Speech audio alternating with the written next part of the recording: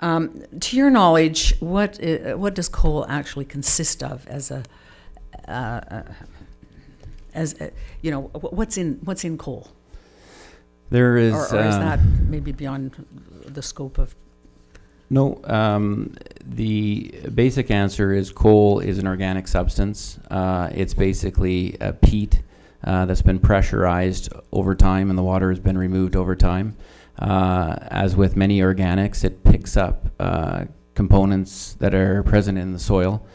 So those are chemicals that either pass through it or pass by it, and it gets absorbed into the organic structure. So coal has a variety of chemical components in it and organic structures within the coal. What's important to understand is that we are handling unburned coal, and coal in that state does not release those chemical components into the environment. So coal in its transportation state is considered relatively benign. The toxic component from coal comes from when those chemical components are released into the environment through a modification, and the modification comes from burning that coal. Thank you. And I did want to ask that question because in the doctor's report that he put forward, and I think it was mentioned tonight in the questionnaire that came forward, and basically speaks about the summary, a brief summary on the type and composition of coal to be shipped is provided in the draft EIA. Correct. The description, unfortunately, does not contain information regarding mercury, lead, arsenic, and other possible contaminants as requested by Dr. Van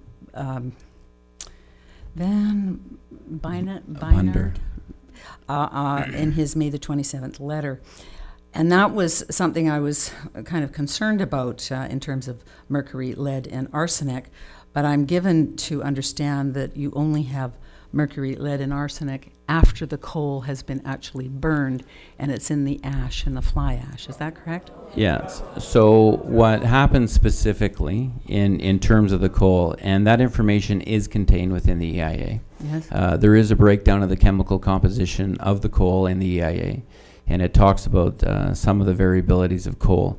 But essentially, that is exactly what happens. The composition of those products within the coal remain contained within the coal. Whether that coal is handled through its transportation network or whether that coal gets deposited in water, it's contained until there is a change in condition, and the change in condition that releases those components is the actual burning of coal. Okay, and that is addressed in the EIA? Yes. Thank you.